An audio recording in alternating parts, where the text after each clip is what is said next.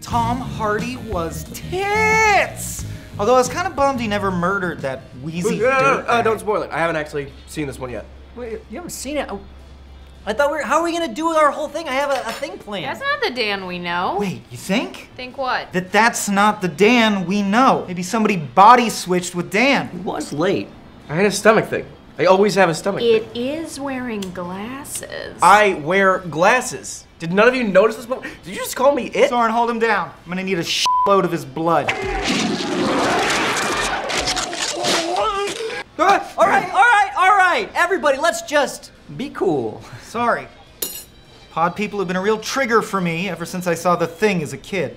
I had fight contingencies for every member of my family, just in case they turn into a head spider monster. The secret is to kick them as hard as you can. I always had nightmares that Wilford Brimley was hiding underneath my sink. I'm sorry, are we actually gonna do this? Are we gonna talk about head spiders over food? Immediately after Michael tried to extract my blood with a blistering fork? I wasn't going to extract your blood with a blistering fork. I was gonna dip the fork into your blood like a red hot lick-o-maid. Or fun dip. Whichever candy dipped in candy your region preferred. Then if your blood freaked out, it'd be a simple matter of burning this place to the ground so as to quell the grotesque reaping of humanity. I mean, at that point, anyone could be an infectious head spider monster. That's why you gotta dip it to nip it before they spread it. Except they wouldn't spread it at all. Are you even paying attention? Head spider monsters, Dan. Exactly. This isn't some quiet infestation like Invasion of the Body Snatchers. The alien from The Thing has to explode and then eat a whole guy to replicate. That's both really time-consuming and extremely conspicuous. Wilford Brimley estimates that the whole world will be engulfed in 27,000 hours, but that one alien has an entire day to fail at infecting like 10 guys and some dogs. Right. That's because they have a built-in warning system. If an outbreak happened in like northern Canada, news would be flooded into the US of these like flesh gumbies just going hentai on some Mounties. So you just stay at the border with a bunch of flamethrowers and thumbtacks, just poking people? Wow. The aliens in The Thing suck at discretion, huh? Yeah, Wilford Brimley's estimates are clearly just drunken jackass fantasy. Don't just say it. He could be listening. He could be anywhere. What about aliens? Which aliens? The aliens from Alien. There are no aliens in Alien. There's an alien in Alien. You mean the aliens or the aliens? Any aliens is! Okay, they are literally built to whack entire planets with a combo of like body horror and insect-like swarming. Till the predators show up and Orkin Man that shit. Team Predator. Team Predator.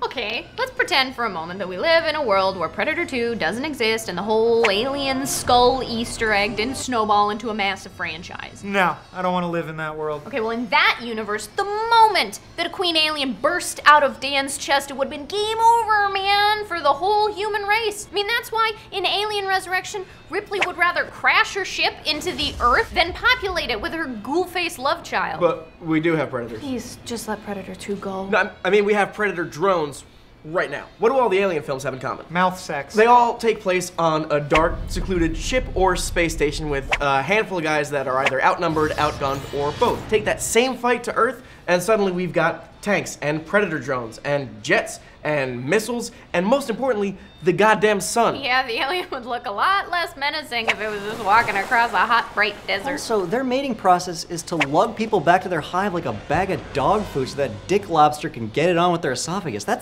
is not efficient. I'm starting to think that the whole body horror alien genre fell apart the moment that we figured out how to napalm people from a desk. Which is why Predators are the clear winners. They have ships, they've got shoulder cannons, they've got cloaking devices, their wrists explode, plus they've got those face mandibles. That's body horror, brute strength, and superior technology. Except they always lose.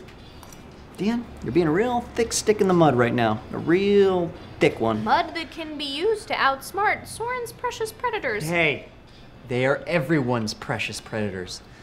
They belong to the world. Face it, every Predator film is about one or two of their guys hunting us for sport with all the technology in the universe, and yet they still end up dead. They're like the rich, idiot, trophy-hunting dentists of space. Come to think of it, they won't even attack unless you pose a threat. Hey, what are you doing? Team Predator! No, he's right. They were conservationist hunters. Their interest lies in just capturing a few people, not taking over the world. If they came here, they'd only bag and tag like 3 people, maybe, because they're actually terrible hunters, and then they leave. This is malarkey. You're supposed to be Team Predator. You are supposed to be team well, certainly not naysaying. So what's yours? What's your big, terrible nightmare alien? I mean, the obvious one. Which obvious The one? classic horror film E.T.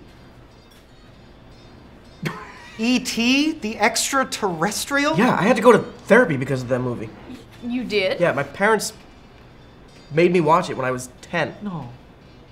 10? Can you even imagine? I had to fast forward through most of it. Okay, wait. Just so we're all clear, you had to go to therapy over a film about... Have you guys seriously not seen E.T.? The movie about the crab-fingered alien on a recon mission to harvest Earth? He spends most of the movie brainwashing a kid to do his bidding while he sucks out his life force. Is any of this ringing a bell? Oh my God, he's right. Yeah, of course he's right.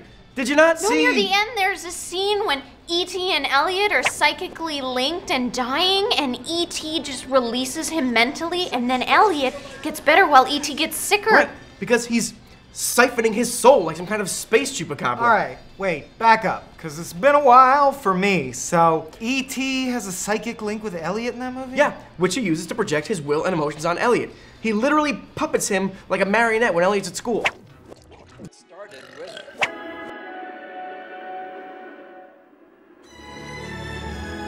Wow, it's really lucky that he was standing in front of her at the time. E.T. could have made him belly kiss his principal or something. Or brainwash Elliot into loving him, helping him phone home, and then bringing him to his ship so he can fast track the 6th extinction. Really, though, E.T.? The little alien guy? The poop goblin with a ride at Universal Studios? Why would he want to invade the Earth? Well, have you been on that ride? It's like a fear conveyor. The whole premise is that E.T.'s home planet is dying. Which is why they're collecting plants at the beginning of the movie, good God. Oh, wait, hold on. The ride at Universal Studios clearly shows that the species is peaceful. Not to mention the fact that E.T. has no reason to hate Earth. Other than all the cops running at him with shotguns. They changed those to walkie-talkies in the later release of the film. Then they're just teasing him. Hey, E.T., we can phone home whenever we feel like it. Yeah, and Elliot's older brother and his friends are kind of dickbags. Do it, Mike. We have to.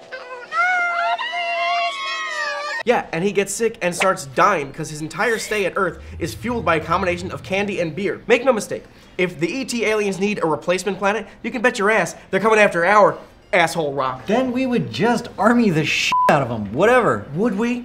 Or would they, with a flick of their gross fingers, lift our entire military into the searing mesosphere? Boy, you have thought about this a lot. They wouldn't even have to. They could brainwash our children from orbit. It's a lot more discreet than the alien from The Thing. Oh god, E.T. heals Elliot's wounds and breathes life back into flowers. For all we know, they could will someone to die or raise their dead like White Walkers. They're telekinetic, they have psychic abilities, Wolverine-style healing powers, and they can make complex interdimensional communication devices out of our garbage. Not to mention Jedi powers. Remember? In the Star Wars prequels, there's a group of aliens in the Senate who are clearly ETs. I don't know, I think that was just a throwaway Easter egg. I mean, in E.T., there's a scene where he's showing E.T. all of his Star Wars toys. E.T. recognizes Yoda. In the Halloween scene, they pass a kid who's dressed as Yoda, and E.T. starts frantically running towards him like he's seeing an old friend. That means they exist in the Star Wars universe, and the universe in which Star Wars was created, which means their species can travel interdimensionally through space and time, right? Like the aliens from Crystal Skull? Just movies, buddy. I think we've opened up a really deep scab here. Who's to say they can't leave their movie and travel into our world? They're basically quantum Alien test! test! What the hell? Which you passed. This is just because I haven't seen The Revenant? Tom Hardy's like so good in it, though. Right, that's what I was saying. Although I am sad that he didn't murder that wheezy dirtbag. Yeah, see, right there, I think maybe you and I watch movies differently. I feel like we breezed right past him burning me just now. I've given you some pretty sick burns in the past and we just glossed over it. This is, what are we doing? Hey everybody, thank you so much for watching whatever that video was. We hope you enjoyed it. We here at Cracked have been nominated for 2 Webby Awards. Best Humor Website and Online Video Channel, which you are watching right now. So if you could go to the links in the description and vote for us both times, that would be amazing. We have until April 21st. Do it now. Thank you! USA! USA!